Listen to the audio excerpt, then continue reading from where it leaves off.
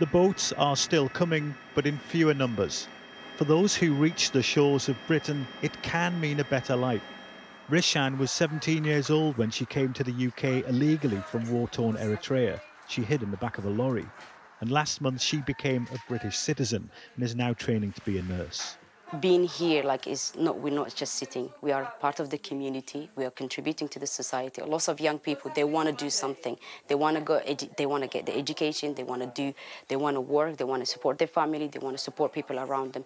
And that's the thing that need to be other people to need to understand.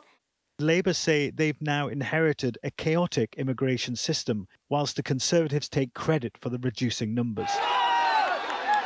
But it was the protests in the wake of the Southport killings that revealed deep-seated anger around immigration. This hotel in Rotherham, housing asylum seekers, was targeted. The violence that broke out here took police by surprise. Some people even tried to set the hotel on fire. The protest that started here was quickly hijacked by extremists.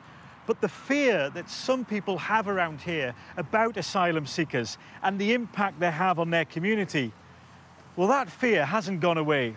Shannon's a mum of 4 and lives here in Rotherham. The protest itself, I agreed with, but when it turned violent, that I don't agree with. But she is concerned about levels of immigration here.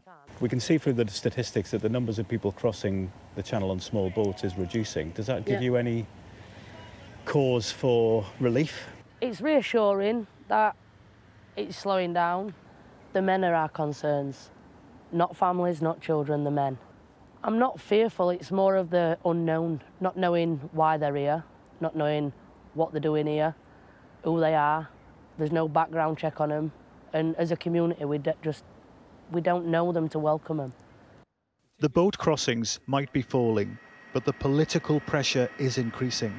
For the first time in 8 years, an Ipsos poll reveals that immigration is now the most important issue for the country.